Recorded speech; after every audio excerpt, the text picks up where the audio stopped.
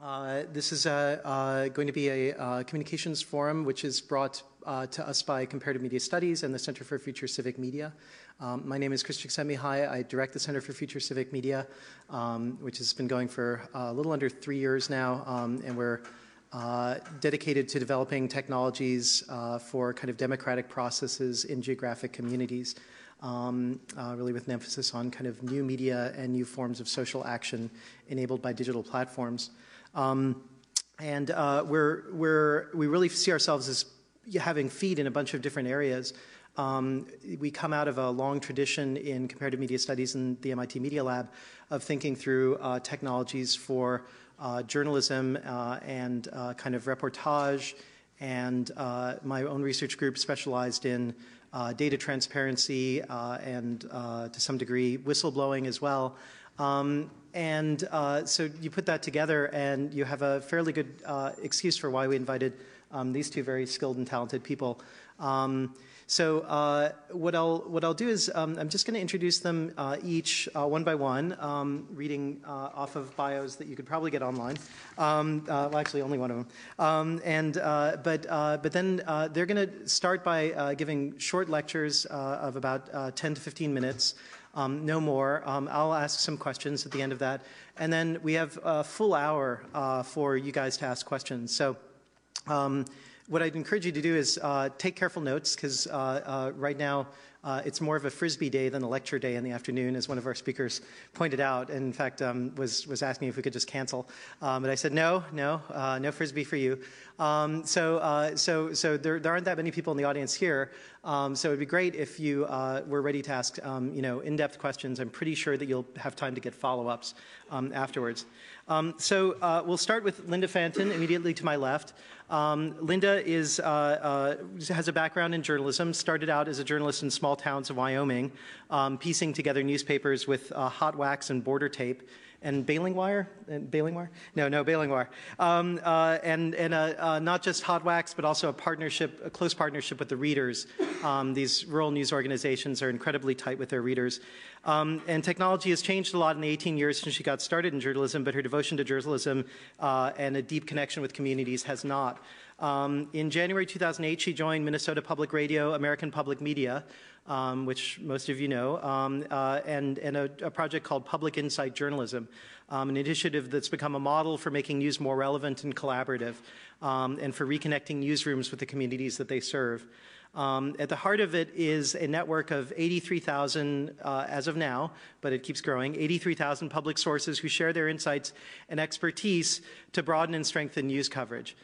Insight analysts use online games, simulations, and collaborative tools to help newsrooms around the country identify emerging stories, define major news projects, and engage citizens.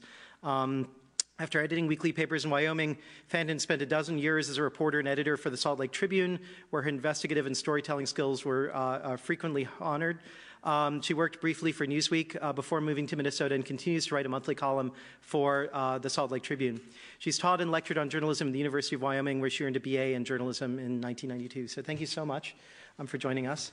And next we have Ellen Miller, who's the co-founder and executive director of the Sunlight Foundation, a Washington-based nonpartisan, nonprofit organization dedicated to using the power of internet to catalyze greater government openness and transparency. And really the preeminent organization doing this in the United States. She's the founder of two other prominent Washington-based organizations in the field of money and politics, the Center for Responsive Politics and Public Campaign. And I have to say that I first engaged with CRP when one of my students was doing a big government transparency project and found that the CRP database was absolutely the best database on politics and money. And he was basically building a system that merged it with a bunch of other databases by a bunch of other organizations. And then we got a cease and desist letter. But on following up, they were very generous. They had real concerns, and we addressed them. And so a phenomenal organization. But she keeps producing them one every 5 years, 6 years or so. It's just incredible. And she's a nationally recognized expert on transparency and the influence of money in politics. Her experience, and that's recognized as an expert on commenting on it, not participating in it. Her experience as a Washington advocate for more than 35 years spans the worlds of nonprofit advocacy, grassroots activism, and journalism. Ms. Miller's work was recently featured in Washington Magazine, Fast Company, who called her one of the most influential women in technology, Wired, who said that she's one of 15 people the president should listen to, and the Chronicle of Philanthropy, and many more. She's also served as Deputy Director of Campaign for America's Future, publisher of TomPaine.com, and a senior fellow at American Prospect. She spent nearly a decade working on Capitol Hill to great effect, and she blogs regularly at sunlightfoundation.com. So without further ado, we're going to have Linda open and give a presentation about public insight journalism. So thank you. Not yet. Yeah. That's the death now. I get to use this, right? Yeah. And I think he's bringing you up. Well, thanks. I really appreciate the opportunity to be here. As Chris said, I started my journalism career in a bunch of small weeklies in Wyoming, and I always said that people read the paper to find out if we knew what they knew. Which was absolutely true. So I joined NPR, American Public Media, a couple of years ago.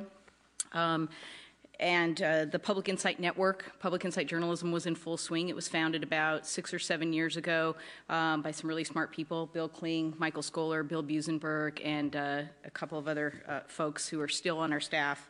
And technology has changed a lot since then. I mean, 7 years in today's world is like centuries with the changes that we're seeing both in media and technology. But there's this basic premise behind PIJ. Many of you, if you've heard of it, it's a big database of sources, but it's really grown into something much, much more. It's actually almost a community of practitioners, if you will. I mean, we're now embedded in so many newsrooms that we sort of see this as a great model for networked journalism and community engagement. And so I just going to take a little time to walk you through a little bit of the particulars, but maybe to focus on how it's kind of reshaping news gathering in newsrooms around the country.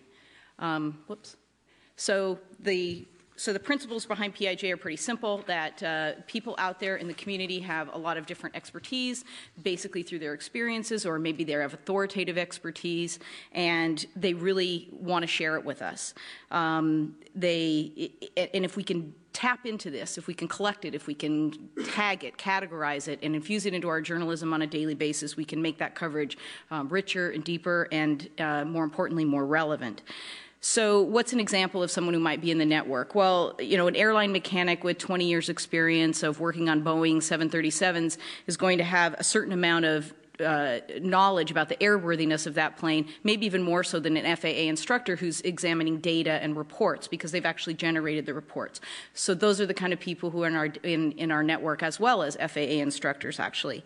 Elizabeth Warren knows a lot about bankruptcy, but someone who's been through bankruptcy has different kinds of insights they could share on those issues.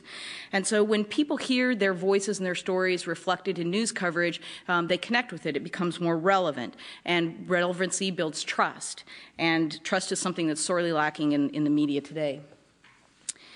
But again, PIJ, I think, is more than that. It's actually grown into this system of engagement, if you will. And the idea is that as people share their firsthand insights and such, and they can become more informed about their communities and become more engaged and therefore more able to solve problems. And in the case of what we're talking about here today, that builds a much more robust democracy. And this is a principle that's fundamental to public media, which is why it's not surprising that this whole system sort of took root at a public radio station.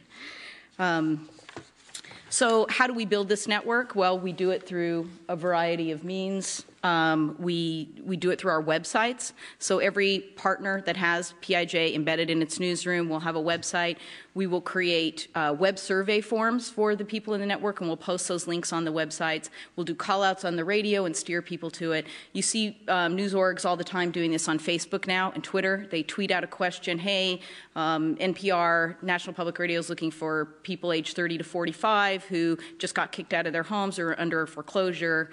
We just happen to have a system that captures it all in a database, and therefore it's searchable, and it kind of changes the way you can approach journalism. We also reach out through, you know, oh, let's see, it looks like these things are kind of all on a click here, sorry. They used to be automated. Again, social networking, social media, we use that as well. And we also have developed a number of serious games that both work in this area of government transparency and providing data and information to people. But at the end of each of these games, people have the option of joining the Public Insight Network, providing some demographic information, and then comparing their results. I'll talk a little bit more about budget here in a minute. We also meet people face-to-face. I mean, digital tools are great, but when you really want to have engagement with the audience and the public, sometimes you have to meet them where they are. Not everyone has access to the internet or a computer to fill out a web survey, so it's really important that we do a lot of face-to-face work. But the important thing is kind of what we do with people's insights. This is what counts. This is why people sign up. When you have a database that's searchable by zip code, by passion, interest, expertise, occupation, you can quickly reach out to people and get insight. If you're familiar with the story of the airplane, the Northwest airplane that overshot the Minneapolis airport several months ago, and it kind of became a big national story, we were able to turn to our database really quickly, not only identify pilots, but pilots who fly the highly automated A320 plane. And in this case, we found someone who had 9 years experience flying the plane, who was now an FAA consultant and had written his master's thesis on the consequences of boredom in the cockpit. It was incredible. We got him to write a commentary for the website, so most news organizations were sort of talking about, you know, what happened in this instance and how dare you let people get on their laptops and have conversations. We actually had some real insight into why that's actually a good thing. We also are able to let people's voices sort of be heard on their own terms.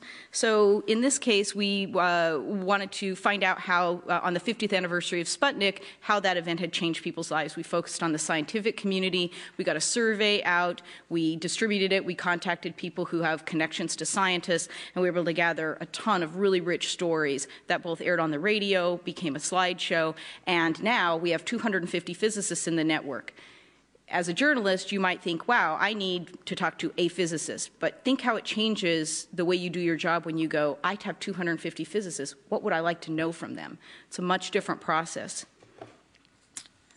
When you have journalism is often done with this catch and release method. Reporters interview people, they're done with them. They may contact them another time, but it's only when they need something from them.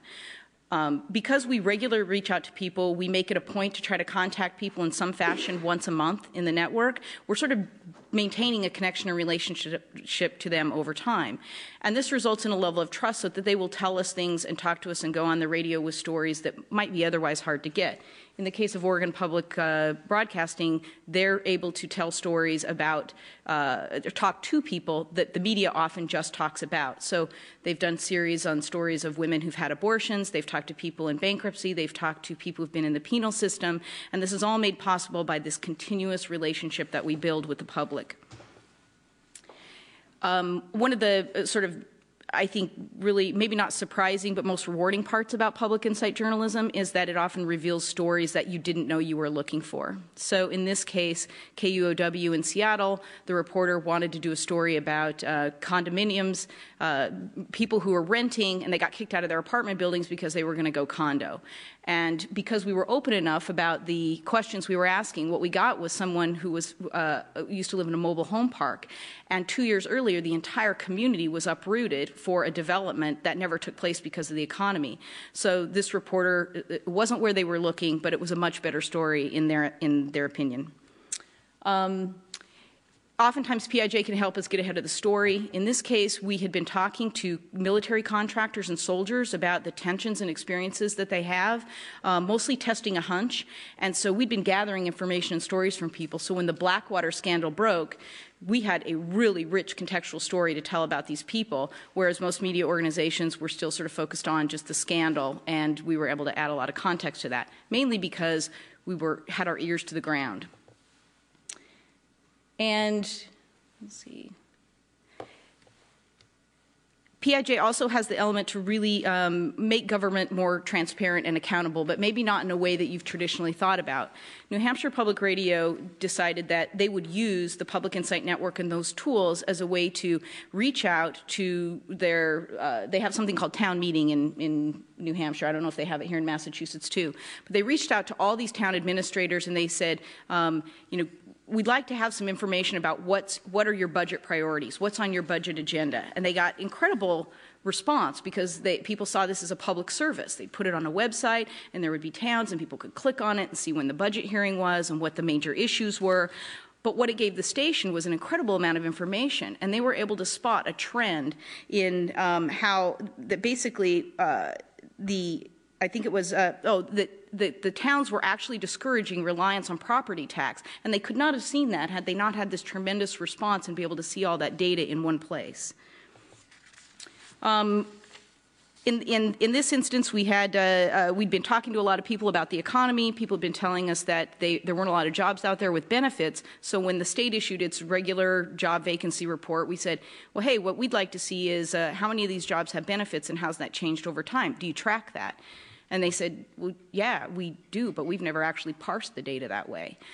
Let us get back to you. And when they did, they were really astonished to find that there had been like an 80% turnaround in several industries, or 180-degree turnaround where 80% of the jobs used to be benefited, and now only 20% of those jobs were benefited. So sometimes just talking to people and listening to them can teach you what questions to ask. And in this case, push government to think about the data they're collecting in a different way. I mentioned before that I think the public insight journalism is an incredible catalyst for collaboration. We've worked some with ProPublica. We did a big healthcare project with them where we queried our network and their network about what people's most pressing healthcare needs are.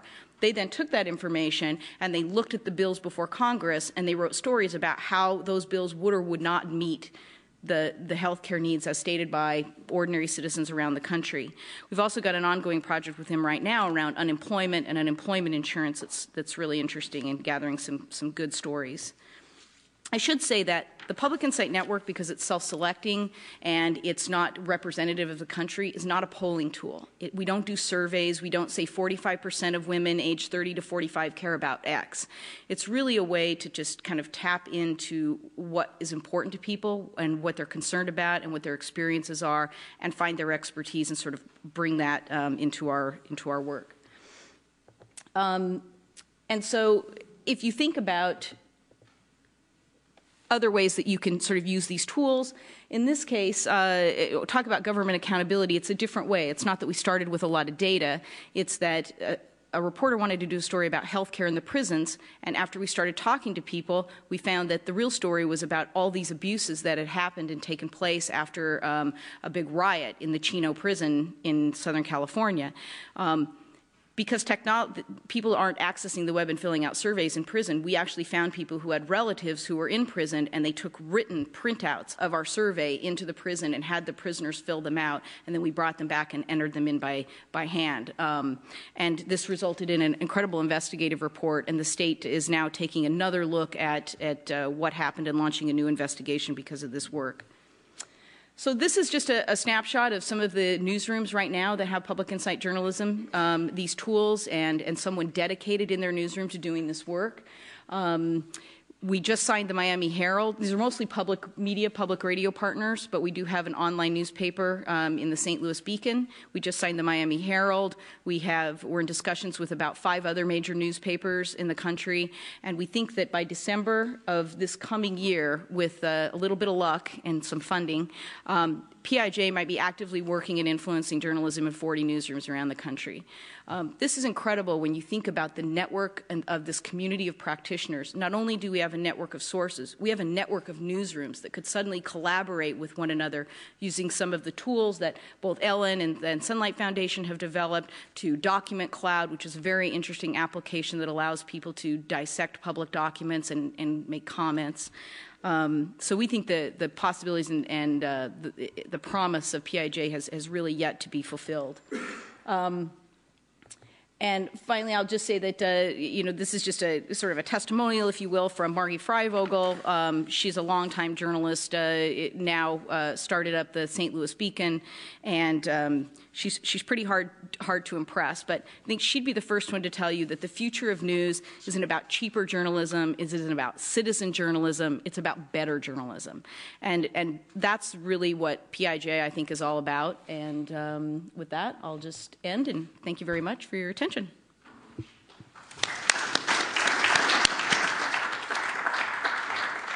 Thanks, that was phenomenal. So now Ellen Miller from Sunlight Foundation.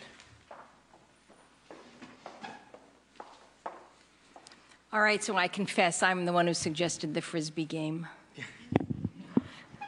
And I want to say to Chris that I was not at the Center for Responsive Politics when they ordered the cease and desist order. And you will be happy to know that all of their data is now available through an open API, thanks to funding from the Sunlight Foundation. So things do change in this world, for sure. So let's...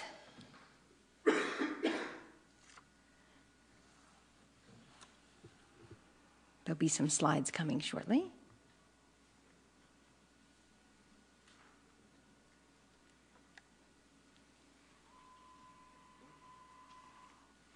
Progress. There we are. So thank you, Chris, for having me. I have to confess, this is my very first time at MIT, and I'm just wowed by the architecture of this building and the student presentations that I saw this afternoon. It's terrific. It will not be my last visit here. So thank you for having me. So the Sunlight Foundation is a 4-year-old organization that was designed specifically to use the power of the internet to catalyze greater government openness and transparency, and to provide new tools and resources to media and citizens alike. We take our inspiration from Justice Brandeis's famous adage, sunlight is said to be the best of disinfectants, and we're committed to improving access to government information by making it available online. Indeed, redefining what public information means as being online. And by creating new tools and websites and using social media to enable all of us to analyze the information and pull our collective intelligence in improving it. Use of technology as a tool for transparency, engagement, and collaboration is absolutely core and central to everything we do. We've had a tremendous luxury of having been born 4 years ago, so we're not a long-standing NGO that has had to make a transition to this new age, and it is a terrific luxury. Our work falls primarily into 5 buckets. See, I'm thinking springtime and the beach. Digitizing data is core, and advocating for government to do the same. Building tools and websites on top of that data to make it easier for journalists, citizens, bloggers to use. Citizen engagement and is our 4th category. And the last one is what I think of as the eating our own dog food category, which is mostly doing media ourselves, becoming a media outlet ourselves. Digitizing data is absolutely core to our work. We fund core data providers because they already do it well. The Center for Responsive Politics, the Institute on Money and State Politics, Taxpayers for Common Sense, and several others. And this brings into our 4 campaign finance information, lobbying, revolving door, personal financial disclosure, earmarks. This kind of data we refer to as influence data, and it's very core to our mission to follow this kind of data. We've created new data sets, and I'm going to run through these quickly. We can talk about them later if you like. such as fedspending.org. This was the first publicly available free database of all government grants and contracts.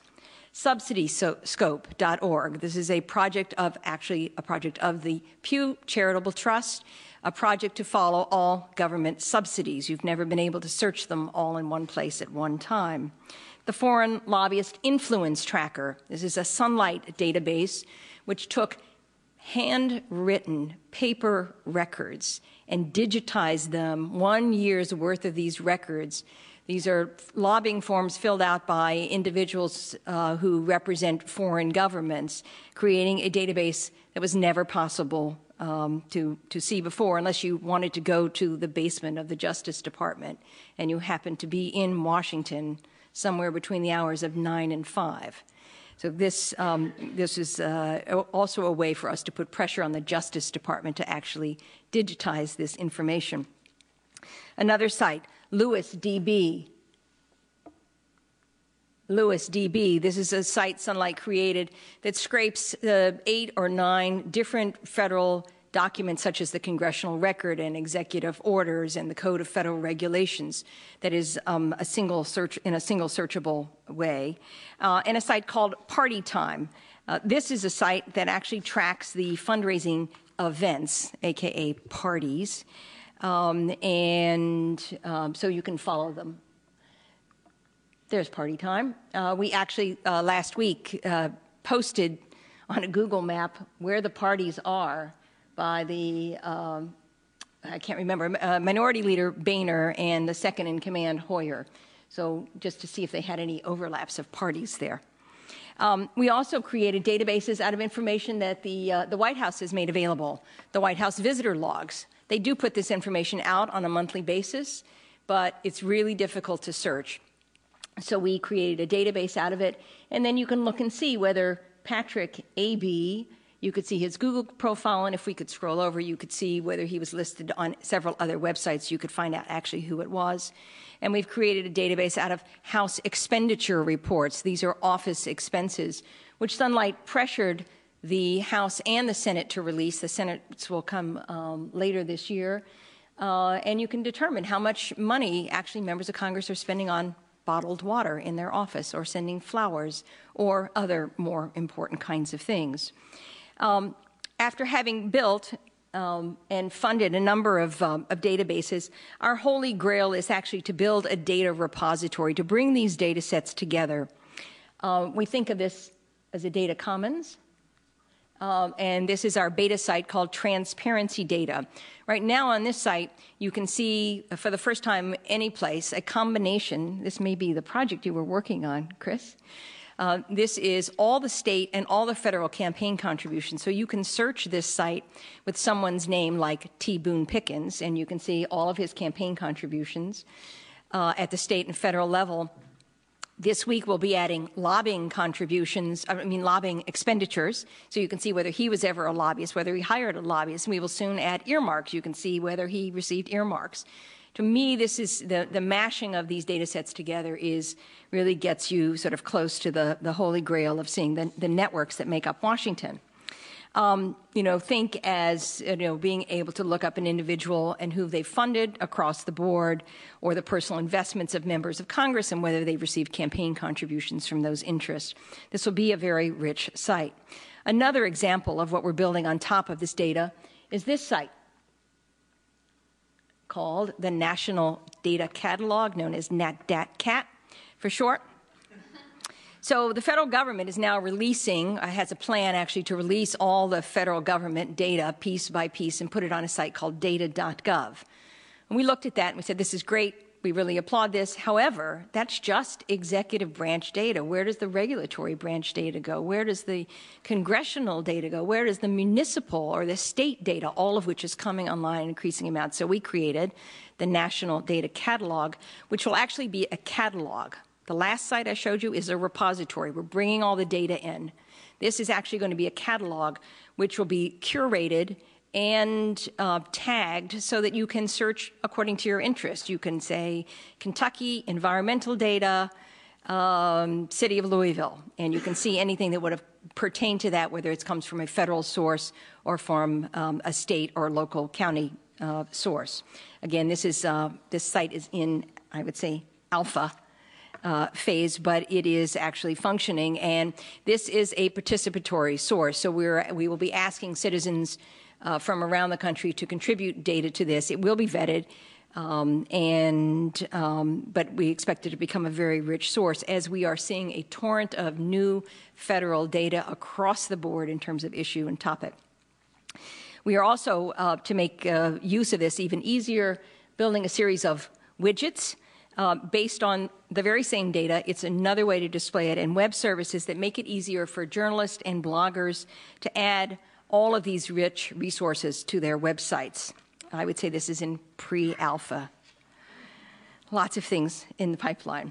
This work, this data-focused work, really sloshes over into the second bucket of our work, which is the development of tools and websites to enable citizens to quickly grasp and understand the data. One example of this is our flagship site called opencongress.org. This is a joint project with Sunlight and the Participatory Politics Foundation.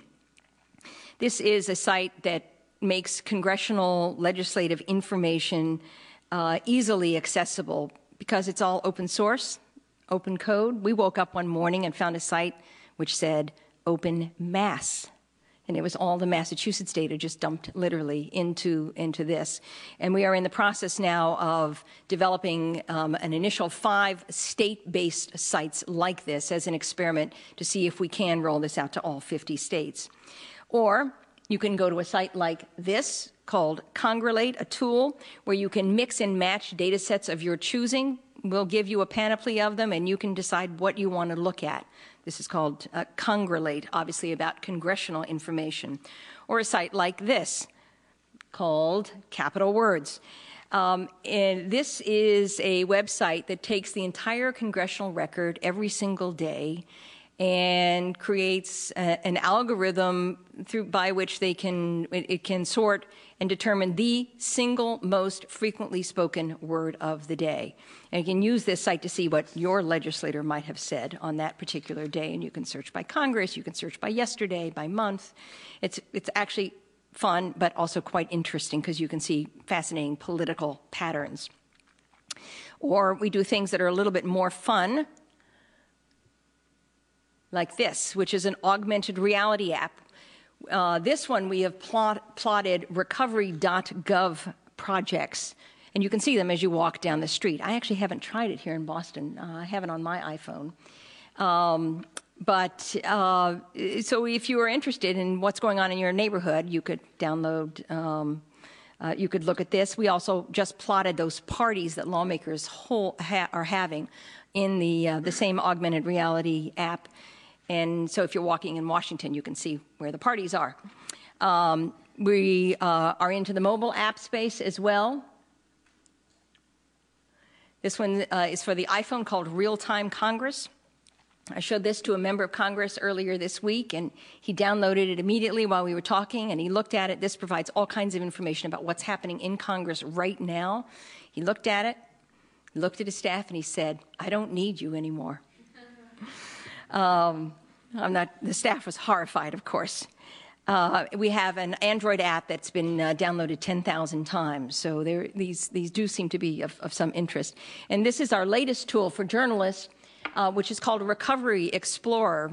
It's not our prettiest site, but it may be among our most useful. So all this data comes from recovery.gov, and in this application, you can actually drill down to the recipient by state, by department. It's really quite an extraordinary tool for reporters. Sunlight has always been into the engagement business. We know, and we have known from the very beginning that they're critically important to our work, to the huge task we have of making government more transparent. Our Sunlight Labs has successfully developed and engaged a community of over 2,000 developers with government data.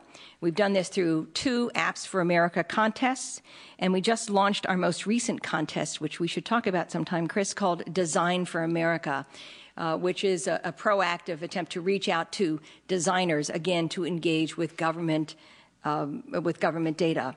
Our Open House and Open Senate projects have engaged experts and citizens in identifying easy ways for the House and the Senate to use technology to become more transparent. And we, of course, discover the same thing that Linda has discovered, which is when we do these lists, there's the retired X who spent 25 years, working in Congress, who knows, every rule, every regulation, and they now live on the West Coast. But through the groups that we've developed, we can get their expertise and help. They very much help contribute to the kinds of things we advocate for.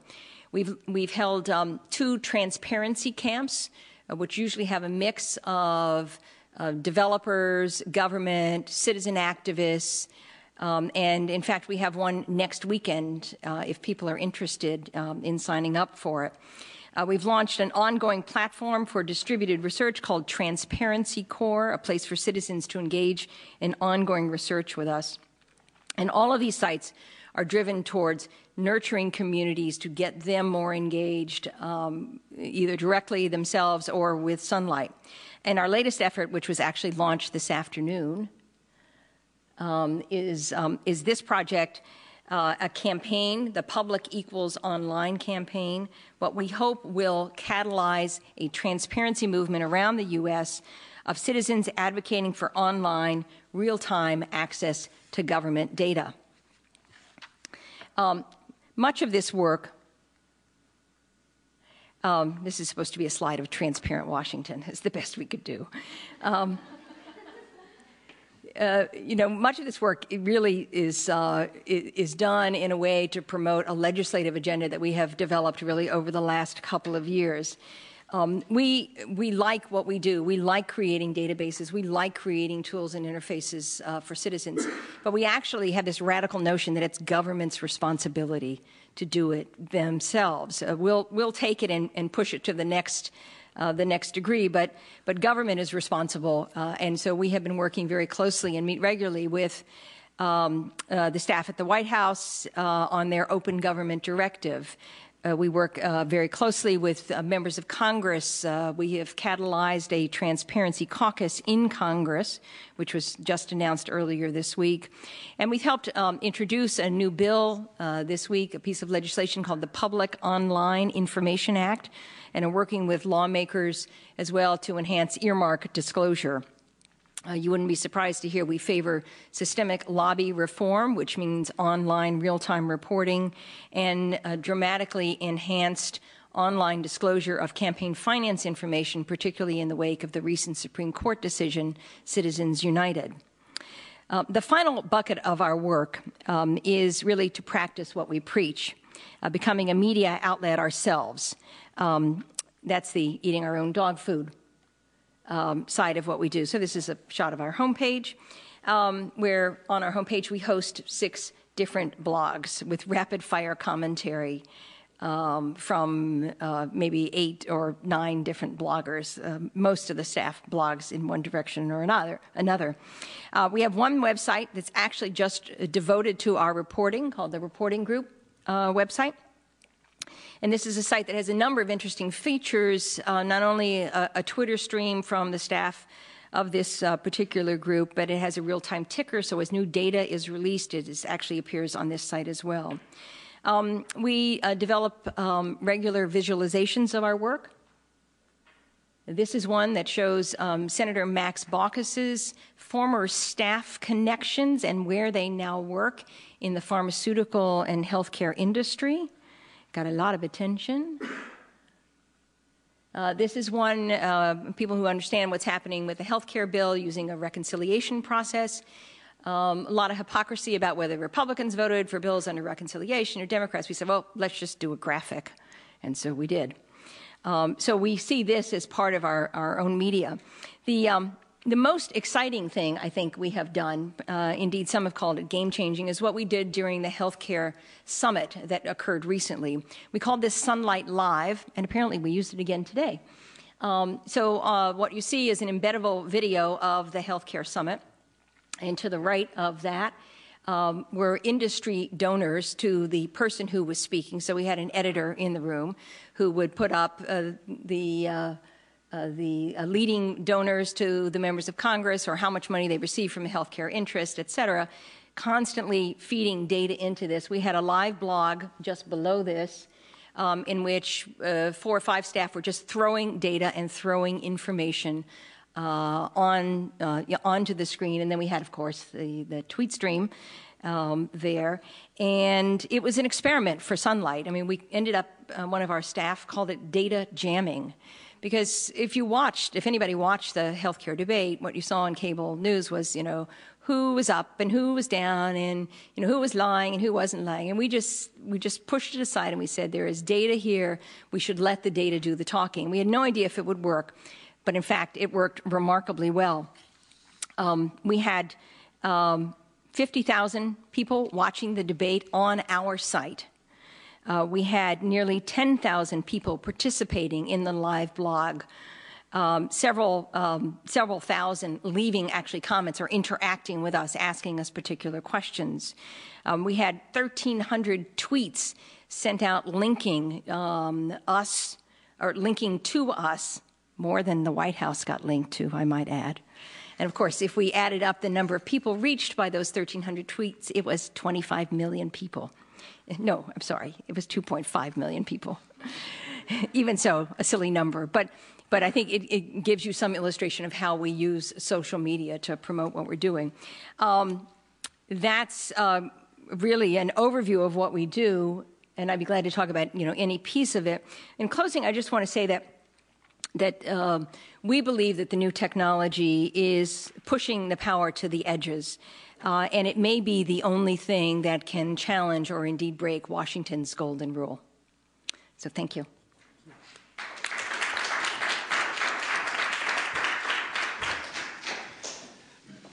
Well, I want to thank you both for 2 really riveting talks. We're really honored that you could join us. And I guess when I framed the event, I had originally thought that I would frame it as something like Sunlight comes and essentially takes information from the top down, from the federal and the governmental level, and makes that accessible to the public. And public insight journalism, on the other hand, takes kind of information from the public, pulls it together through journalists, and then brings it back out.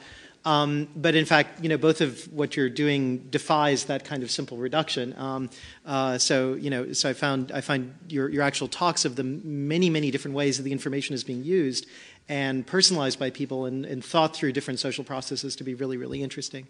I guess I'd start, Linda, with a question for you that actually will be relevant to both of you probably, which is that you describe this in some ways as a catalyst for collaboration, and you talk about the role the journalists have taken through this process by taking these stories or feedback from people, and you contrast it with what you call the catch and release model, where a journalist goes through their Rolodex, which is often a very tight Rolodex, or sometimes reaches into the phone directory and brings in experts to comment on a particular project. And I think you showed several really interesting different ways that this goes beyond that typical, what I would maybe call catch, misrepresent, and then release model.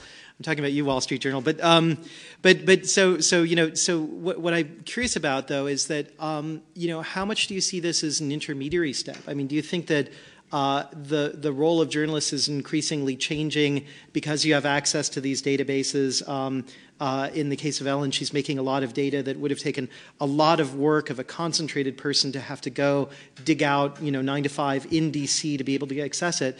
increasingly that data is becoming public, and increasingly we're also seeing that a lot of news gathering seems to be happening through distributed means, as blogs are doing document dumps and asking for their own collaborative. So to some degree, I'm curious, do you see the role of journalism changing, and do you still need the journalist to do that refining and storytelling, or do you see it more as a collaborative process like in those smaller newspapers that you started out in?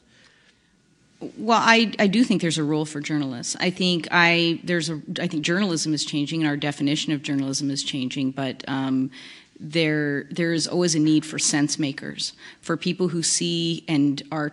I think the problem is that we have reporters, because of technology, have actually become, in many cases, handcuffed to their desks and to their computers, and they're not out in their communities, and they're not talking to as many people as they used to, and therefore there's an echo chamber that has developed. I spent 18 years as a reporter and as an editor, and there's a reason journalists have usual suspects. It's because they've vetted them. In many cases, they know what their conflicts of interest are. They know to some degree when they're bullshitting them, and so they turn to these people because they've built some trust. But unfortunately, that has really cut off access. So I would say that yes, it's changing, and it's changing as we speak right now. So will things always will citizens just become their own reporters? I don't know. I will say that the people that we talk to in our network don't want to do our jobs for us. They tell us that. They want to be invited into the process, and they want to share what they know, and they're tired of seeing a story on TV or reading it in the newspaper, on a website, and saying, they got it wrong, why didn't they ask me? And yet they feel like they have no invitation to be part of the process. And I'll just finish by saying that I am constantly amazed at how little demands they make on us. We're constantly asking them for their knowledge and their expertise, but even our own capacity, if we use their insights for every story we do on the radio, it would still not come close to unearthing the insights that they've given us. Rarely does a source say, why wasn't I interviewed by a reporter? Why didn't you do a story based on what I told you? They just say, thank you for asking, thank you for listening, which is really key. So I think there is a role for journalists. I think it's constantly changing, and they need to be very open to this idea that there are other people out there doing what they used to only be the ones doing. So let me just do a really quick follow-up, which is, there's I think we're both funded by the Knight Foundation, and one of the other projects that they funded was a project called Media Bugs, which was a very interesting project that borrows a metaphor from software design, which is a bug tracking system, much like a ticketing system in a lot of other businesses. But basically, when someone when their application crashes or there's something, you're getting a template error on a website and you can't explain it, then basically you submit a bug, and the bug says this is an open bug.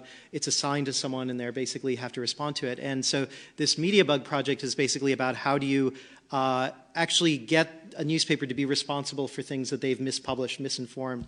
Are you finding that this kind of collaborative approach where you have this database of people who you have long-term interactions with is forcing you to be more responsible to your readers? Media Bugs was created because lots of people send letters to the editor saying you got a factual error, and there's never something published to acknowledge that by the paper. Are you finding that that's something that you are in the situation of less because you're in more feedback, or?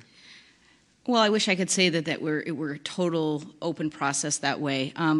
In that, yes, in some ways, just being available and accessible to people and having dedicated people in a newsroom whose job it is to interface with the public automatically brings that information closer to the newsroom. So reporters and editors get feedback all the time. They get emails saying you got this wrong or what have you, or maybe the web editor. But when you have a person devoted in your newsroom to really talking and listening to the public, and then they carry that information, I think it does bring a little more pressure to bear to correct that information. I will say in the future, the way we envision some of our tools right now, it's a very transactional relationship that we have with the public. We ask them, they respond. We see in the not too distant future a much more transparent form of journalism, almost, where people with the insights can come in and they can actually add to a story that's already been created, even the people who might have been interviewed for that story. As we all know, reporters take a fraction of what they get from a source and put it into a story. There's always so much more to the story. Why not provide an avenue for people to come in and say, yes, and here's just another point that I might add to that, and invite the public. It's not quite wiki news, but we do think that there needs to be greater interaction and greater openness and transparency just with the journalistic process. Great, amazing. We'll be taking questions in about 10 minutes or so.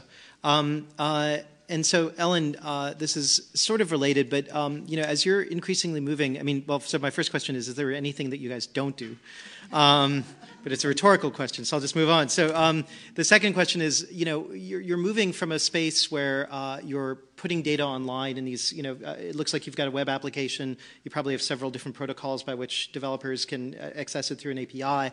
But you're increasingly saying that, you know, design is really critical. Fostering these challenges for people to design with the data, building designs yourself. And I guess, you know, one of the questions I had was, after you've done this now for a few years and have thought about it for a very long time, what are the principles by which you think about these designs? How do you recognize what an important design process is? Like you showed the augmented reality iPhone app.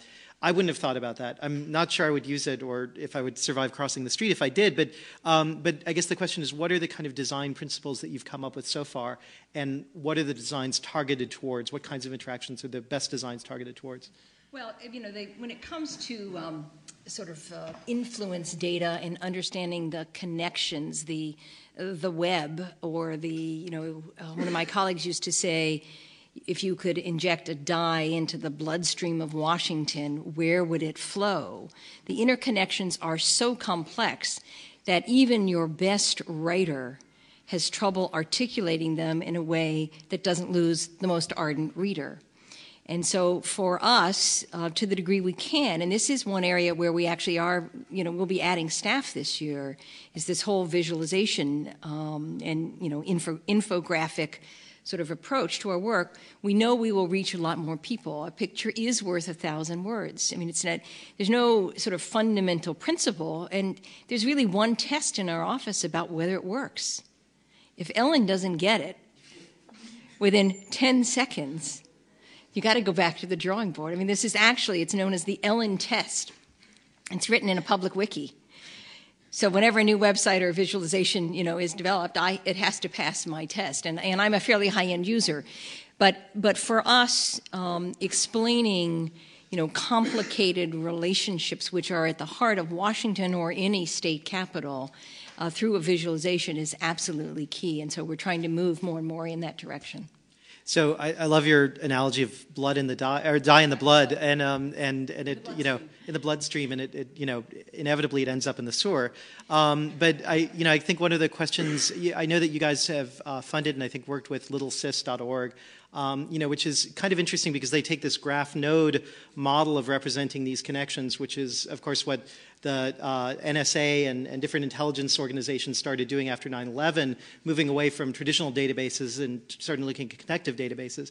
And I guess that leads to kind of two questions for me. One is, what areas of professional expertise, if you assume that the old user of this data would be an investigative journalist or a regulator or someone from a public prosecutor, what kinds of professional expertise are you drawing in from now or looking to draw in from in the near future?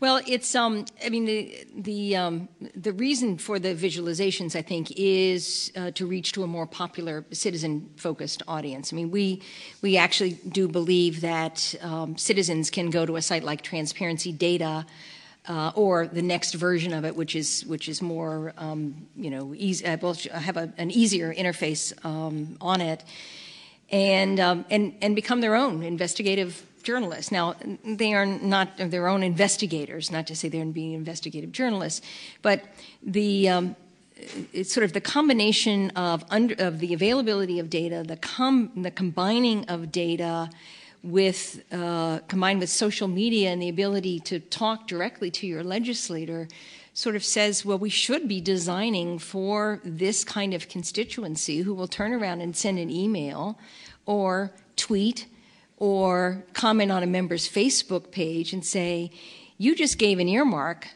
to Corporation X and you took money from that corporation, explain yourself. I mean, until, you know, the social media became as prevalent and as part of our daily life for so many people, you couldn't have that sort of immediacy of it. And so that's the kind of constituency that we're really trying to pull towards. Okay, excellent. I have one more question for you, and then we'll open it up. If I could ask the audience to use the 2 microphones on either side so that the online audience will be able to hear you later. So the last question is completely self-indulgent. I just want to know, what can we expect from Citizen United? How is that going to change the game? She says with a deep sigh. It is very hard to predict what the Supreme Court decision Citizens United will have. I mean, essentially, I don't know if people are aware of it, what it said was that corporations can spend any amount of money any way they want directly. And prior to Citizens United, there were barriers set up. They had to spend it through a political action committee, or they had to spend it through another organization. So now they can spend it directly. My own prediction with respect to political spending is that corporations will not, for the most part, get into direct spending. Because if I am Home Depot and I really don't like you as a candidate and I spend $250,000 against your candidacy, I could lose a lot of business, and I don't know how much business I could lose. So I might give it to the Citizens Against Chris as a conduit. Check it out online. As a conduit. So for us, from Sunlight's perspective, we must have real online, real-time online disclosure so we can follow actually what the corporations do, whether they do spend it directly or whether they use conduit spending. I think the most nefarious impact of the decision might be that the lobbyist from Home Depot, just to use an example, will have an extra something in their arguments from members of Congress. And if I were a member of Congress, knowing how timid they all are already, and I'm asked to support an amendment, I will think twice or 3 or 4 times before I say no, because perhaps this corporation will go into my district and spend $250,000 and try to knock me off. Okay, great. So, Charles Datar, do you have a question? Oh, William Riccio first. There we go. Okay. Sure. So it strikes me that a core question here, a core issue is redaction, right? The more information we have, the greater the challenge of trying to parse out what precisely we need. The tools, Ellen, that you talked about look great in terms of helping, offering a number of different ways to crack this data and make something of it. And yet we're at a moment where in terms of public discourse, the things are kind of more simplistic than ever. It's big headlines, it's CNN and Fox kinds of highly simplistic, highly polarized debates. At a moment when we have these affordances that give us a huge amount of data that require fairly nuanced analytic strategies and fairly nuanced redactional strategies to make some sense out of them. So I guess my question is, how do you see, these are amazing sources, how can we enhance their use? How can we get more people to actually make critical use of these resources? Is this an educational problem? Is this a problem of public culture? Where do you see, well, I see barriers to the use of this. I mean, you may be satisfied with the numbers you're getting, but if we were to try to enhance use of this, what might we do? Where might we look to sort of get a more alert and active and redactionally aware public? I think terrific questions to which I do not have the answers, I'll say at the outset. Clearly, the success of this lies in broader and broader citizen engagement. We have to enlarge the circles of people who are used to interacting with this information. We have to get it into people's hands. They have to know that it's there when they want to use it. I mean, I think the brilliance of what Linda has done has been to create a community which is growing, I don't know at what rate, but to make sure that there are core users in each community who know that data and information, is available.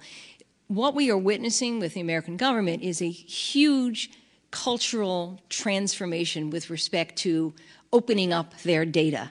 I mean, the nonprofits are just learning that they have to open up their data as well.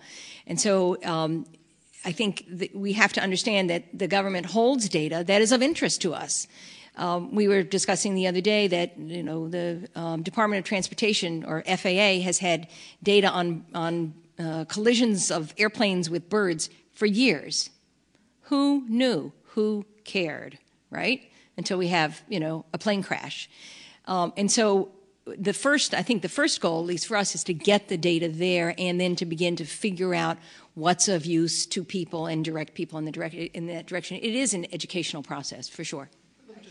If I can just intervene for a second. Word engagement is a crucial word, important word, and yet we're living at a moment when there seems to be a highly engaged public and the tea drinkers out there who seem really who seem very good at sort of replicating a discourse they're given. They're highly engaged but not critical.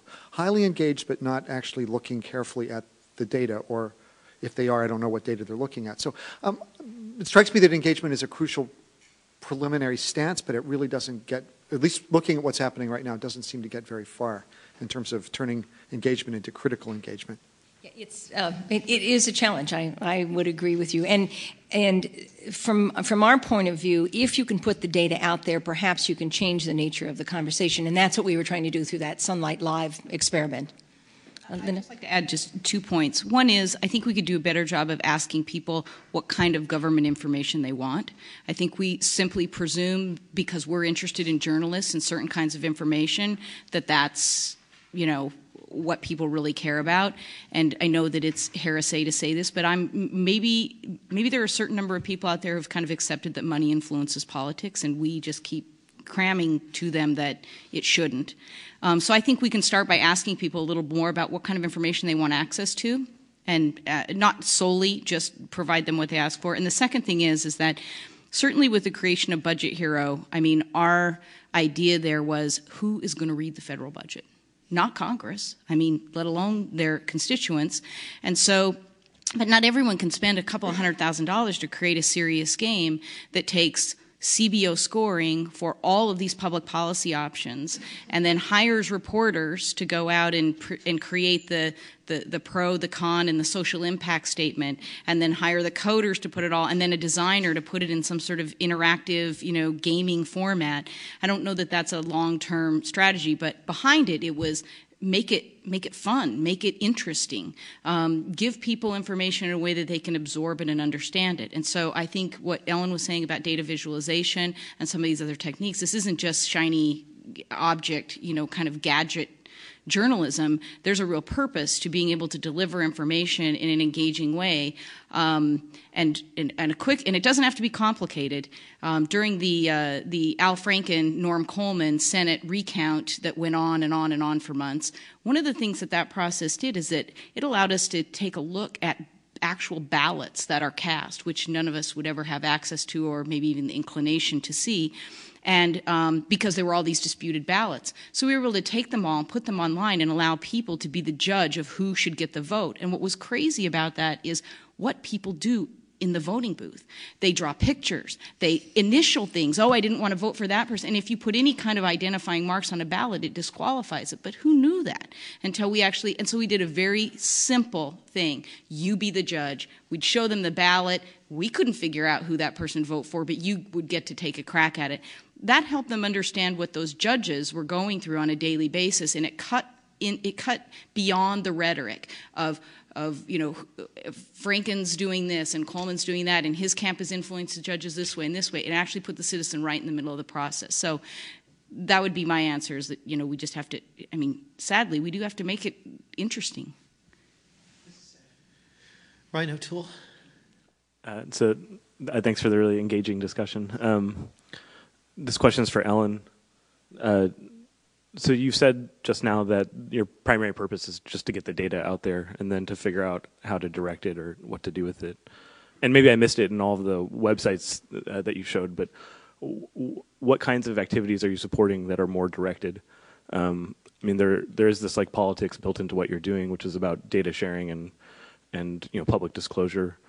But I'm guessing that gets used by people who have a variety of conflicting politics. So do you support those kinds of activities directly, even now that you're supporting them indirectly?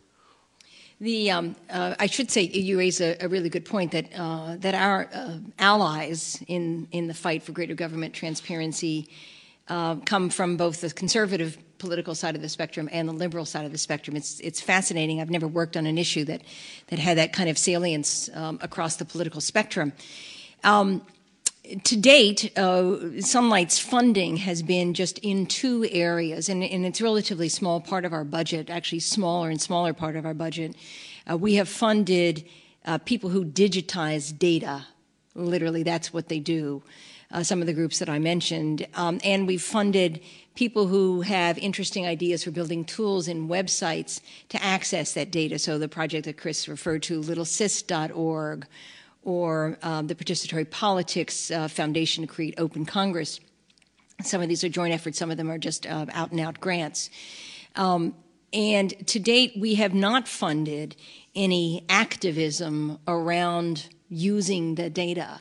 But the campaign that we announced today, the Public Equals Online campaign, is really designed to be a grassroots campaign for people who want to work on getting greater government transparency at the municipal level, at the state level, at the federal level.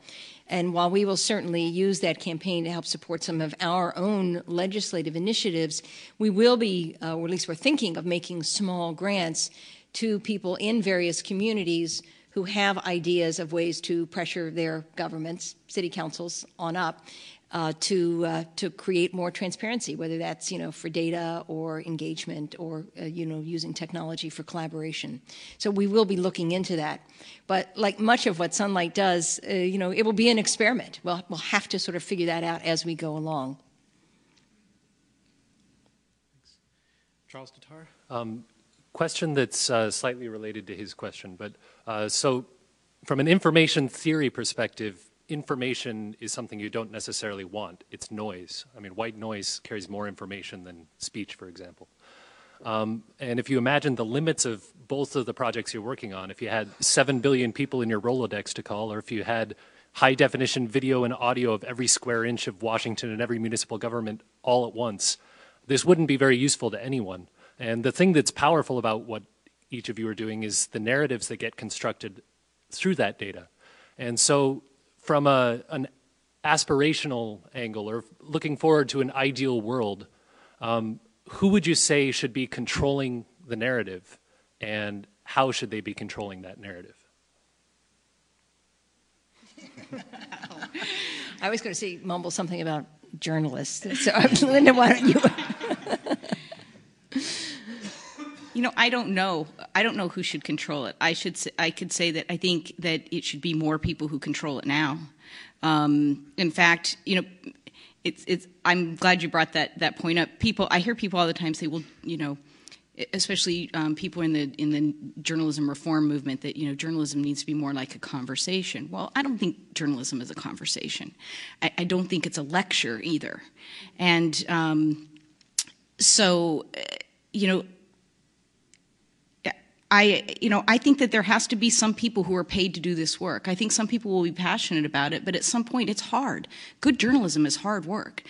So often the information that we get as we solicit with some open-ended questions from people in the network, we don't have people going, you ought to look at this. There's a real scandal going on here. There's really something terrible here or something. We just have people who tell us stuff that they don't even know it might be newsworthy. So it takes someone to read that and kind of have that sense of journalistic curiosity, and then the means, both the time and the means to follow up and figure out where that story really is. So I think that we need a robust media. We need paid journalists. I think that's becoming increasingly more difficult as news organizations struggle financially and lay people off. I don't know what's going to fill the void. I mean, as Clay Shirky says, we're in the middle of a revolution where the old model has been tossed out before we know what's going to replace it. So I just don't know the answer to that. Yeah.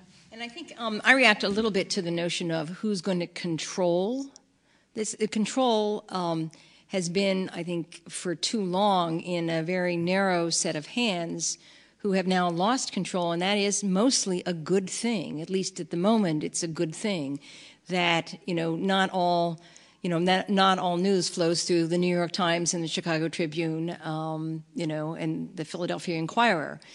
So the fact that there are, hundreds of thousands, millions of bloggers out there, some of whom nobody's ever heard of, but I follow every day until I get bored with them, and then I get rid of them, and then I find somebody else who's writing interesting stuff. To me, that is, it's small d democracy, and it's very exciting to see it. Now, am I going to take a fact on something from an unknown blogger? No, I'm going to double check it.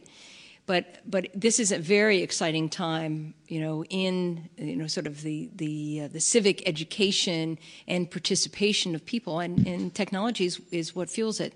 So I'm not so. I sort of like the fact that control is, has moved beyond, like who's going to control the data? Well, I should control the data, right? Government should make it available, and I should be able to filter what I want. And there should be easy ways to search for it. So, again, if I'm interested in immigration, I should be able to type in a website, immigration, and get all the data about immigration, whether it's state-based or federal-based. So it's that kind of new approach to to lack of control that I think is very important and very exciting. Hi, I just want to say that I really respect and admire what you're both accomplishing right now, and I think it really contributes to the shifting landscapes in our understanding of information and journalism. And my question is for you, Linda.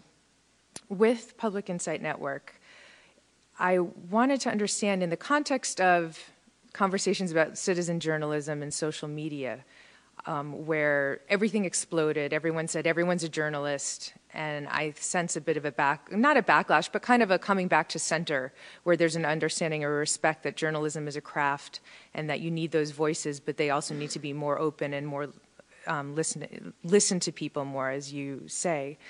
I was wondering with the network, where it seems like people are submitting their stories and their ideas directly, from my understanding of the network and your presentation, what are the expectations you find from the people who do submit their stories?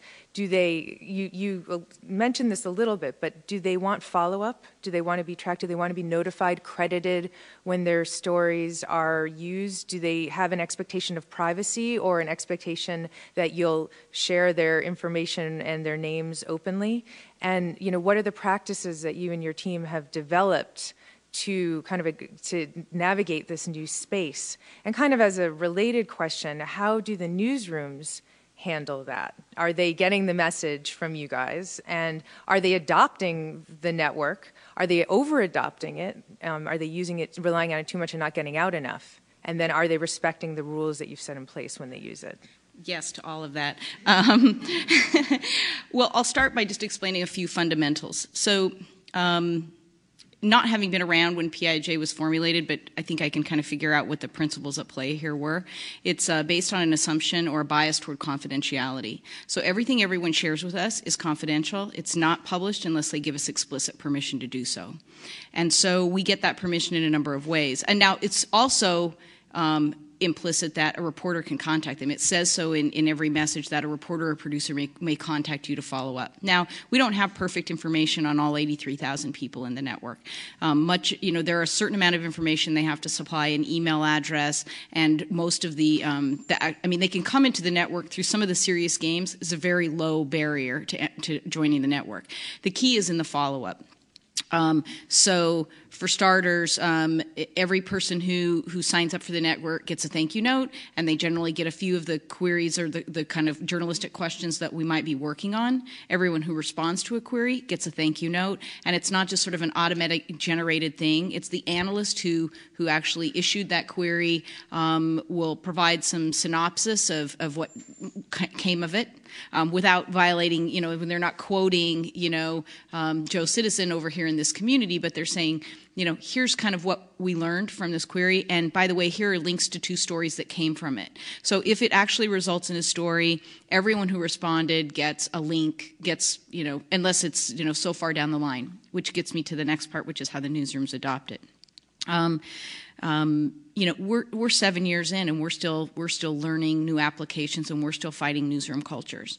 I mean, the truth is, and this, I don't see this ever changing. Part of the thrill of journalism is the aphrodisiac of discovery. It's the reporter knocking on the door and being invited in and finding this incredible world on the other side and a story, and they get to bring that to light and they get to follow up on it. To the extent that public insight journalism does some of that, takes some of that away, or does some of that for them, there's a little something lost there. So if you're the journalist on the other side of a pitch from a story that comes from an analyst who's been talking to a lot of people, you may have 10 stories you can't get to already. That may just be seen as another story on the pile of what you might want to get to. So there's a lot of salesmanship that goes on in what we do. I mean, we do reporting. We don't just sort of say, hey, here's 5 things people told us, do what you want with them. Some reporters and editors truly embrace it. Again, this idea that you can do prospecting, you can test a hunch as opposed to source finding, which is anyone can say, I used to get these emails as a reporter, does anybody know anyone who? And I got this, it was very frightening one day when I woke up and realized that a number of stories in the newspaper were built on journalists and people journalists knew personally. So this has put an end to that. I mean, no one sends out emails that say, hey, does anyone know anyone who's going through foreclosure, because we have a whole network of people that we can look for. But it's getting better and it's getting more exciting. The idea that we can use the network in some incredibly creative ways, we've used ClickFix. I mean, Boston did I think the Globe did a great pothole project. I mean, that just makes it very easy. What was interesting about that is that the public officials who are responsible for fixing those potholes get emails, and we got a really nasty email from the public works director in St. Paul saying, well, I'm getting all of these emails, and it tried to go in and kind of fix all the potholes so he wouldn't get any more, or someone on his staff did, until they said, no, you can't do that. So there's a lot of high touch with PIJ. I don't know if we're going to be able to sustain that when we get to 500,000 people. That's why it's really critical for us to put more control in the hands of the actual source, of the person out there. Instead of waiting for us to email them a survey, they have access, and there's some collaborative filtering that suggests things to them based on what they've told us about themselves. And our strategy is not to prescribe to newsrooms that use this tool, these tools in this network, how to do it. And then I'll say one final thing. Yes, it can turn journalists into lazy journalists, because if all you have to do is sort of dial a source whenever you want, the idea is it actually could preclude you from maybe doing a little more. So that's really up to newsrooms to manage the expectations and to really think creatively about how they might use this to do news gathering. How many people now staff the network? Well, for the most part, outside of American public media newsrooms, it's one analyst, one newsroom. In some cases, it's one analyst, two newsrooms. In the case of the St. Louis Beacon, they are jointly building a network and accessing it with KETC Channel 9. The Miami Herald will be working in conjunction with WLRN Public Radio. We're now, actually next week, this will be announced that the Corporation for Public Broadcasting is funding several local journalism centers, which are basically a handful of public radio stations, all who will hire a reporter to do blogging and reporting around a certain topic area. So we have one analyst who will be part of an agribusiness reporting network. In that case, it's one analyst in 5 newsrooms.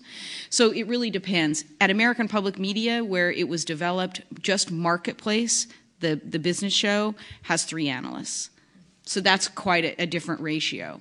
And at Minnesota Public Radio, we have 4 analysts that in some capacity are doing something. But not all of them are just querying the network. We have one analyst who does nothing but blog full-time on the economy based on insights that come in from people in the network. We have one person who focuses solely on outreach. So if we have... if we know we need to reach people and we have a big gap in our network, we actively go out and find them. Republicans. When the Republican National Convention came to town, we knew we would need more conservatives, so we sought them and we brought them into the tent. So it really depends, but for the most part, it's kind of, right now, one analyst, one newsroom. It's cool to hear you guys say that Democrats and Republicans seem excited about transparency in government, but transparency seems antagonistic to those in power. Can you talk about how you make a pitch to someone who's in office to get them to support open records laws and other transparency efforts? Or do you actually leverage that by bribing them with, or threatening them with dirt that you've already uncovered? It's a tough sell, I have to say, in Congress. We often talk about the notion that Congress has erected a firewall around itself, and so nothing goes out, nothing comes in. But it's breaking down. I mean, I think from our point of view, the whole notion of transparency as a popular position, people in the country like transparent government. When Sunlight was founded 4 years ago, and we haven't done any polling, we asked a series of questions about, would you like to see members of Congress disclose this, disclose that, et cetera, et cetera. And everything we polled, and this was a bipartisan conducted poll, and equal number of Democrats and Republicans responded, they all said yes. 80% said yes to everything that we could possibly move. So it is not an easy sell with Congress because information is power. They get that, right? And we're asking them to let go of information, which is to release power. I mean, it's not unlike journalists. I mean, maybe it's down a notch or two, but the notion of what do you mean citizens can actually contribute to my journalism? It's sort of a wearing away. The fascinating thing for me, because I've spent so many decades in Washington, has been the new administration's stance with respect to greater transparency. And so we have been encouraged by them, and I actually think, I see our strategy shifting somewhat because the administration has made a number of very important steps. They're not perfect by any means, and they still do a lot that's not real transparency, but stuff that we've put into the category of transparency theater. But it was day 2 of the administration when the president issued a directive and he said, give me a memo, OMB, within X number of days and tell me how we're going to use technology for transparency, collaboration, and engagement. That's a flag in the ground against which we can measure progress. And so there have been enough positive steps forward. The wind sometimes blows from the White House down to the Capitol. And I think that with the general cultural change of how we expect to access information, whether it's, or make an airplane reservation or order a pair of shoes or whatever we want to do online, the expectation they'll be able to know more about the government officials is having an impact on them. The argument that we would make is, A, this is a good way to connect with your constituents. B, people want this. You can't hide from it any longer. It's already public. So what we're asking you to do would just make it public a little bit faster, is still a bit of a hard sell. I mean, one very simple change we have looked for our entire 4 years is to require senators to file their campaign finance reports electronically so we would get them faster and save $250,000 a year. We cannot get this bill through the Senate. It's ridiculous and outrageous because, of course, they all keep everything. Like bar napkins, or what are the... No. It's worse than that, actually. They keep their campaign finance reports on their computers, right? So it's digitally available. They print them out. They carry them, the printed records, to the clerk of the Senate, which then ferries them down to the FEC, which then sends them out to be key punished, spending $250,000 in 6-8 weeks in delay. And then then it's made available. And literally, one button, we could have it available immediately. And that's a bipartisan resistance. So on that approach, we will be asking later this year, we will try sort of a more positive approach. We're going to say, you can file your reports electronically if you so choose. And so we'll try to line up a half a dozen members who are willing to do that and begin to try to embarrass the others into moving it, since we can't move the legislation. I know that people since the 80s have been basically putting public data online to kind of force the issue, Carl Malamud and other people. And so, I mean, I think you would probably describe part of what you're doing is advocacy work by making the data public to show that it's possible, to show that, a small, not that well-funded organization can do it for a fraction of the price that, in the 1990s, a lot of government agencies basically hired subcontractors who would, value add the sourcing of public data, for a charge. And so end users ended up having to pay sometimes small funds, but, when you're looking for a lot of data, 25 cents per datum gets really expensive. So how much do you see this process of leveraging? And you said your strategy is changing. What's the next strategy after that, kind of prying it open by making stuff public? Well, we have, it was an accidental success.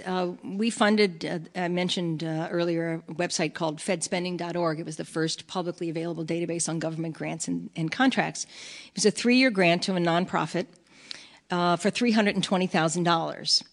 And it took them 6 months to get the database up and running, and it was a huge success. About the same time they were building that data site, a new piece of legislation was passed, co-sponsored by then Senator Obama and Senator Coburn, requiring the federal government to create a database nearly identical to the one we had just created. A long and involved story about it eventually passed, and the very first thing that OMB did to get their government-run data site up, no, they didn't scrape it. Okay. They actually purchased the license for the software. And so we had 2 nearly identical databases, and we still do have 2 nearly identical databases. The fascinating piece of the story was that the appropriation to build the government database was $12 million. Ours cost $320,000. So we thought, wow, we have a business model because the nonprofit got $600,000 from the government. And my colleagues in the nonprofit said it was a nightmare. It easily cost us more than $600,000 in terms of, the pro bono time to negotiate with the government. So I think we do feel that we can kind of show them how to do this, in some ways. But we're very pleased with the administration and the steps forward they're taking, even though they're somewhat flawed. There's no guarantee that future administrations will be as responsive to this. So, that is right, which is why we're anxious to pass legislation that requires all publicly available information to be online by law, because what the administration is doing now is only by directive. It could be pulled at any moment. It will not be in this administration, but it certainly could be by future administrations. I just want to add one thing, which is this idea that there's sort of resistance, and how do you get government officials to see the wisdom in sharing information. I think it depends on what information you're asking for, and also what's your definition of government. If government is just politicians, then yeah, I would agree. But government's made up of tens of thousands of men and women who work every day and are really proud of the work they do. And so I think we need to think a little more broadly about what we're asking for and who we're asking it of. Now, in terms of data and spending and all of that, absolutely, there's a few people who have who have the keys to the safe there, or the combination to the safe, and getting them to sort of make it readily available is a real challenge. But when you're just talking about information, that example I gave about New Hampshire, it did not take any convincing to get town managers around New Hampshire to submit information about their budgets, because they saw it as a public service, and they actually appreciated the radio station being willing to help them get the word out. But it was the journalists on the other end who actually looked at the information that was being provided and saw a story and then pursued it. So yeah, if you're just going to ask people how much money is someone giving your campaign, I think there's certain kinds of questions that are going to meet with resistance, but there's a lot of other information and insight and that we could be seeking that we're not. So we're taking a very narrow view of what is government and what information people might want. I think, we've, Sunlight's done a couple of things. One is we sometimes identify what we describe as low-hanging fruit. So you ask for information, and everybody goes, oh, sure, why not? Sure. Then we had one campaign which I don't think actually really worked, although we could claim it was successful. We asked 2 election cycles ago, we asked members of Congress to post their official calendars online, to sign a pledge that if they were elected, they would post their official calendars online. it was fascinating. We had 99 challengers sign the pledge. If I'm elected, I will post my calendar online, and 0 incumbents sign the pledge. However, there must have been something in the water because, at the end of that election campaign, one of those challengers was elected, Kristen Gillibrand. She's now the senator from New York, and she continues to post her calendar online, which is fascinating. And now there are a handful of others, 7, 8, 9, 10 of members of Congress who will do that. And the value in that, I think, is my life, is really an open book. And so again, this may be overcoming this cultural resistance that we talk about, but it's not easy to change, all the history about withholding information. Did you have a question? Yeah. We were talking a little bit earlier about the difficulties that there are in getting the public engaged and wanting to be active participants. And I was wondering, this is a question for Linda, how you go about harnessing participation from the public and whether you run into any challenges with self-selective responses. Sure. All the responses are self-selected to what we do. So we have to make sure that if we're seeking information around an issue whether it's contentious or not, that we're actively seeking other points of view and not just, we don't take what we hear from the network and saying, aha, that must be the story because 100 to 1, the responses came in this way versus that way. An example for that would be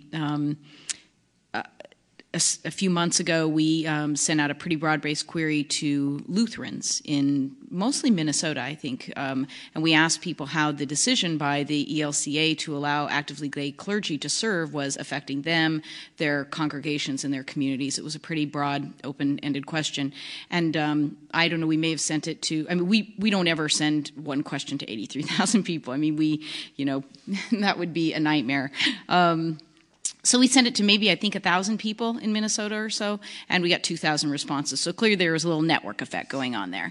And we found out later, because you can find these things out, that it was kind of passed along with a little bit of a push behind it.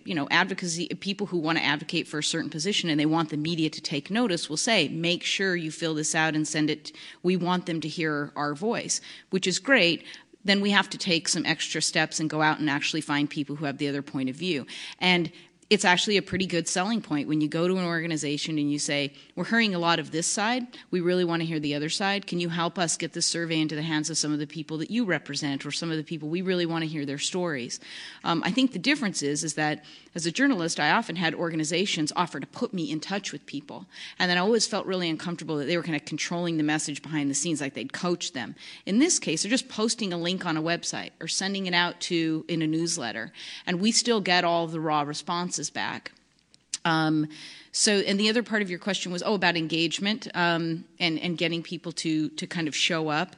Well, it's a strange thing. When you ask people for their thoughts, experience, their knowledge on things that they really care about, it doesn't take much more than that. We do beta testing on subject lines, on other things, short messages, long survey forms, short survey forms. We do lots of different, we're always looking at the kind of question that will really spark a great response. We find the question, tell us a story that helps illustrate your point of view, really works well. People actually will then, and we've learned a lot of lessons about yes-no questions often give you yes-no responses. So there's some of that about just getting a certain level of response back. But there are times when we will send something out, we think we'll get a great response and we get nothing. And there are times when we're really surprised. Does that answer your question?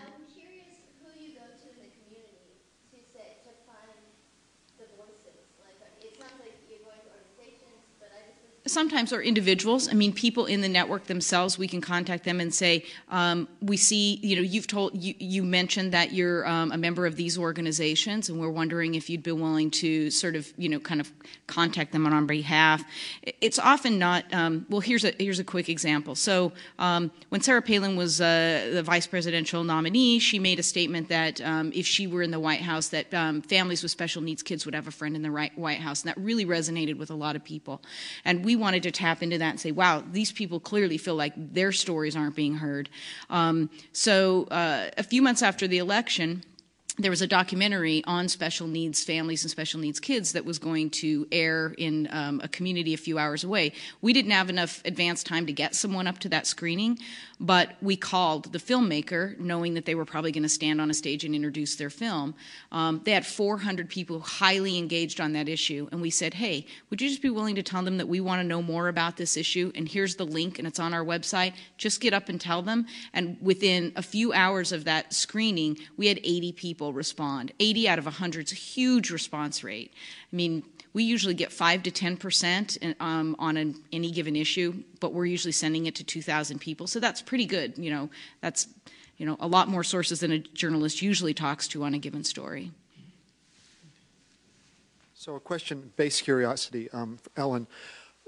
So your work is on publicly available information. And as we discussed a bit ago, that notion of what's publicly available shifts a little bit with presidential regimes or whatever. And I noticed when you were running through your slides, one of the headers was information about a dam project was being banned or something. It was a dark spot. Could you just say something about the dark areas that currently exist, areas you wish were currently available that aren't? I know the terrorist discourse has been used a lot to block public photography in some municipalities. That's information, but it's apparently secret information. What sort of stuff, what are the odd things you're finding, and what are the areas you think should be addressed that are currently dark? Interestingly, we do work mostly with publicly available information, but we're starting to say that information is not publicly available unless it's online. Just let's get over the fact, that it's nothing is publicly available if you have to go to a warehouse in Maryland and dig through file cabinets or file a FOIA request, even if it's public information. So that's sort of our starting point. But we actually just funded a joint project with the Center for Public Integrity in Washington, which we're calling the Data Mine Project, to identify useful information that is not classified in any fashion and is not publicly available without a FOIA request. So what you saw on that website was one of those products, and we're blogging about it twice a week. And you name your agency, there's information that you could imagine would be of use to someone that's just not publicly available. So identifying it really comes from, the person who's doing this project for us over at Center for Public Integrity is a long-time investigative journalist, and through his telephone calls, information gathering for particular stories, he ran into a data set and he said, my God, I never knew that existed. So one of the things that we said very early on to the administration, which they did take to heart, is every agency has to do a full audit of the data they collect and how they collect it and how it's made available. Because nobody knows. The agencies don't know, right? So this little pocket in this agency may be collecting X, Y, and Z, but nobody knows what they're really collecting, especially if it immediately is, if it's filed on paper and then filed, in a manila folder and then shipped off to a warehouse in Maryland. So our understanding is that as a result of the Open Government Directive on April 6th or 7th, we will have a list of we will have that audit, agency by agency, of the data that's collected and how it's made available. And then there's supposed to be some priority set for how they move that to being available online, including with public input into that on the agency's open government website pages. So they're asking for public input, which is a good thing, because the very first piece of the directive ordered all the agencies to put 3 high-value data sets onto data.gov after the first 45 or 60 days, which agencies did. And we looked at these and we said, the wild horse population from the Interior Department is a high-value data set? To whom, we said? What is with that? And then there were some other things that were equally ridiculous. And then we turned around the government and we said, look, guys, the term high-value data set, just do away with it, because maybe we're wrong. Maybe wild horse population information is a high-value data set. but you've got to justify it. Someone may want to know that, but is it just someone? So inviting the public in to participate and say, okay, here's our laundry list. What do you think is high value? And while, again, it's not a statistical sample, you'll get some sense of, anything that deals with perhaps health and safety would be high value, to an interested citizen. So I think they're beginning to work through this, but it's not an easy process. But it starts with an audit, so we know what's available. I was in Phoenix recently and went to a spring training game with my brother, who's a vice president of a local hospital, and I just said, hey, Doug, what kind of information do you have to report to the state? Do you have to report all adverse incidents? I mean, he's just telling me, but I think sometimes you can ask people who work in jobs that you think might have to report something to government, and then you have a sense of what government has. So there's sort of there's that route, but I mean, that's the thing. I mean, we probably have no idea what information is locked away that would be fascinating. And I think it starts by, finding out what do you want to know and who do you want to know it from, and then trying to find those people and gather that kind of information. And then there are clearly categories of deliberate, not deliberately withholding information. So there's a lot of drug testing information. There's a lot of information out of the FDA over, this device or that device that are tested. It's not secret information. They do not publish it. But we need to know what it is before we can request it. You don't know what you don't know. That's a great segue to a question that I had, which is you talk about the fact that the data is not provided, and it's data that is on the operations of private institutions, of pharma companies, or so I guess the question for me is that we're seeing radical shifts in public and private data. There were these safeguards put in place with things like Social Security numbers to say we want to prevent corporations from being able to use data about people that are gathered by the government. But in fact, at this point, corporations have far more data about people in the private record than the government does. So you talked about how politicians are, you want to be able to tell where their bottled water and their flowers are going. MasterCard has that data for me right now, and I'm not in the public domain. So how do you approach this question of public and private data? I mean, obviously your mandate is on the public data, but increasingly we're seeing real changes in people's lifestyles where, I'm not actually surprised that new politicians are better about posting their calendar online, because in fact that's a choice that like 14-year-olds are making nonstop. So you won't actually have to go and photograph them with their mistresses. They'll be posting it on Facebook. So the question then is, how do you see, as the shift between data ownership between private and public has shifted so much, how do you see that relationship, and do you think there's any room for an organization that concentrates on that? Well, there is. We're certainly well aware of the privacy concerns.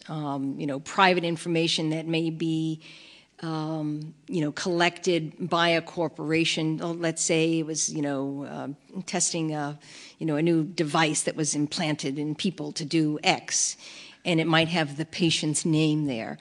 I don't actually know whether the patient's name on whom the device was tested is reported to the FDA. I don't know that, but let's assume for the moment it is, because they may need to track that person in case there's ever a recall or problem or update. Obviously, we have to ensure that the privacy information, is redacted from the information, and then we have to trust government that what they have redacted is actually appropriate. At the moment, I don't think any of us, have that level of trust. I mean, there's an interesting story, the White House visitor logs. The administration is doing this voluntarily, and they said, we will post them, but we'll take, I think it's 90 to 120 days to scrub them, because when you go into the White House, you do give them your birth date and your Social Security number and your place of birth.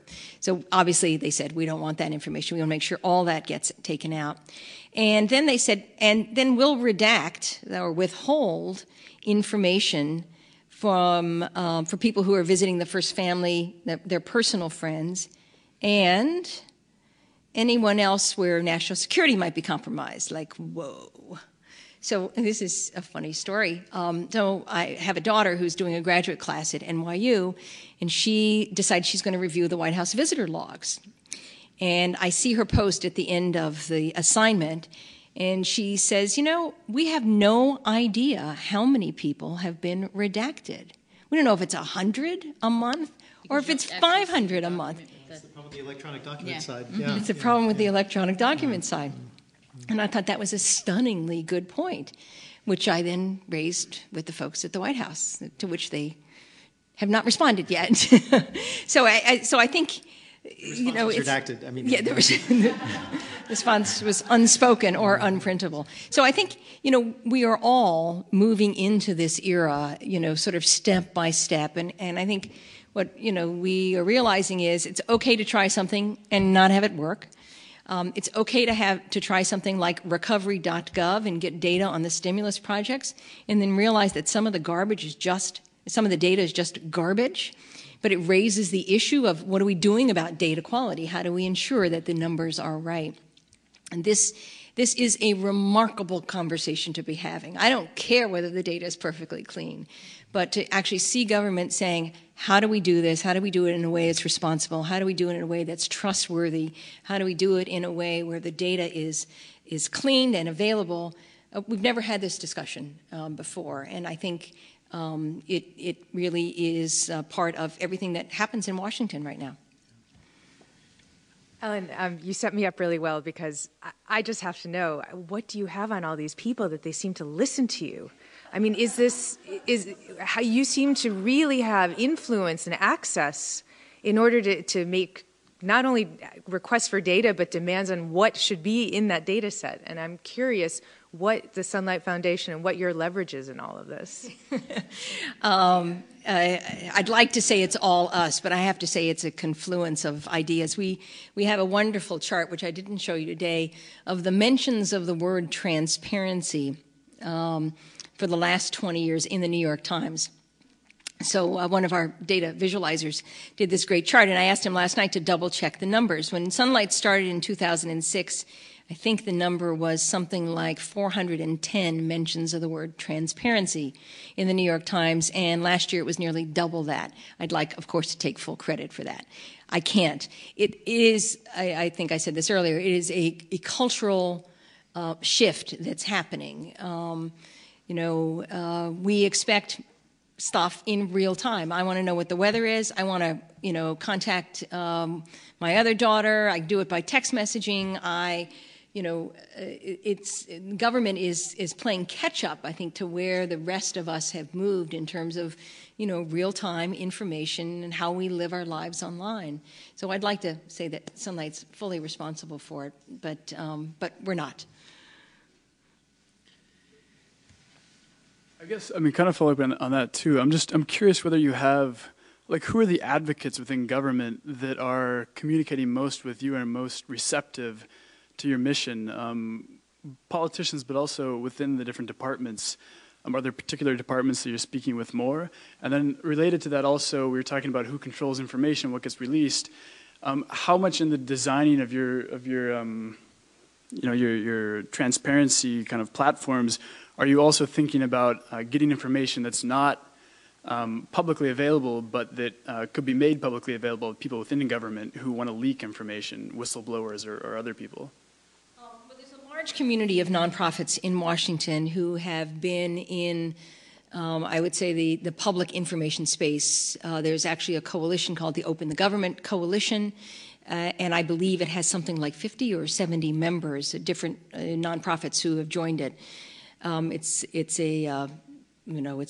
is a coalition. It has fought in the past mostly on FOIA-related issues.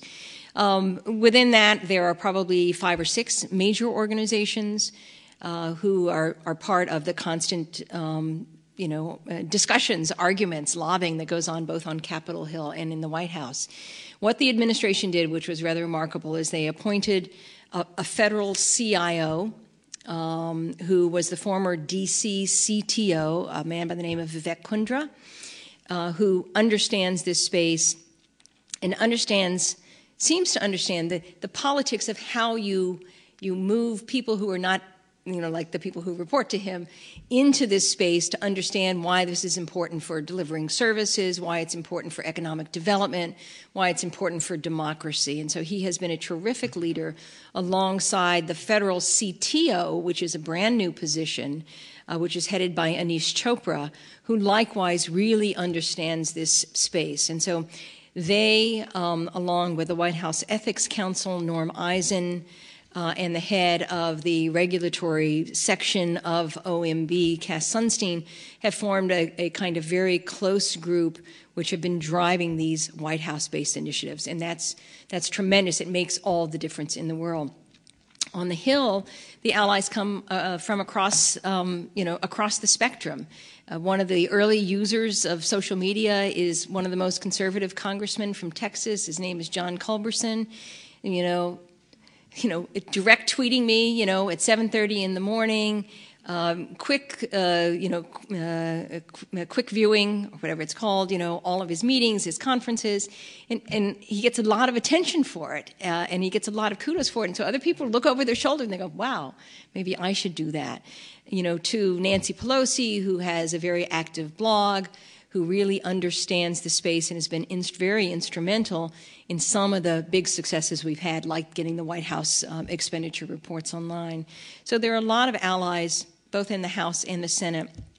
The Transparency Caucus that's about to be introduced, one of the most conservative members, Issa from California, one of the most recent freshman members, Quigley, Democrat from Illinois. That's actually Rahm Emanuel's seat. I mean, you see these strange bedfellow things happening all the time. So it's finding people who want to be leaders in this space.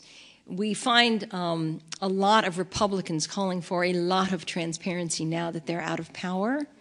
But there are plenty of Democrats, who call for it as well. So we try to walk this fine line between both of them to get something that really does make sense. I have a question. How do you deal, or how do they deal with transparency when so much of what Congress has always been protected from FOIA, so some of their own records and things like that? So I'm wondering, are we going to see a big change in that? Well, we have said that FOIA for Congress is certainly in our sights. I think it will be a long time coming, actually. So Congress is more resistant to this trend than the administration has been. There is absolutely no question about it. So that's why we want to try some of the more positive things, and making sure that members who use social media, who do communicate directly, get the Rules Committee to change the rules about, how they can use social media. So we launched, until a year or so ago, maybe 18 months or so ago, members of Congress were actually forbidden from using social media on their websites. So we launched a Let Our Congress Tweet campaign. I don't know, coincidence or not, they were already thinking about changing the rules, but 2 weeks later they changed the rules so members can actually tweet from the House floor. And use video and have, interactive sections of their websites. So it's just pushing open the door, a little bit at a time. I find it really interesting, not only the CTO positions that you talked about, but also in state, Alec Ross. I mean, you're really seeing, because Silicon Valley seemed to contribute quite a bit to the Obama campaign, there are a bunch of people at all kind of levels of the federal government now who represent the concerns of Google and other organizations like that. And of course, every time you get someone from industry who takes a turn in government, they create a government that's going to be a little bit better for them. And so I find this really kind of an interesting side effect of it is fascinating the State Department under Alec Ross's leadership has been terrific, and they're doing really amazing stuff. And so, we can find results are in yet, but they're trying really amazing things. Yeah, they're trying. And I think the fact that government is being allowed, that people inside government are allowed to become experimental the same way that we on the outside just like, well, try that, didn't work, or we tried that and wow, what a success. That represents pretty much of a major transformation in the way that button-down government usually works. And certainly states, there are a number of states out there, I think, who with without pressure from organizations like Sunlight or anyone else, are just sort of doing some of this on their own. Now, they may not be doing it quite to this extent, but I know when I was in Utah, all campaign contributions are electronic, they're searchable, you can follow legislation, you can sign up for email alerts every time a bill is amended. So I think it would be wrong that the assumption that all government wants to keep all government information secret, but there's certainly, there's enough resistance out there to make us cautious. But yeah. And enough cities now have made, like DC has made their information available, San Francisco has made their information available. I'm trying to think, I know that there are at least another half a dozen cities that are moving in the same direction following DC and San Francisco, so that citizens can have access to information that they want, whether it's information on bus stops or city parks that need repair, or whatever that, all information is local. Did we answer your question on whistleblowing, though? Yeah, that was the second question, was just on leaks and whistleblowing. To what extent are you thinking about strengthening the role of internal agents of? Yeah, Sunlight doesn't really deal in the whistleblowing, the sort of that method for reporting information, but one of our close colleague organization does.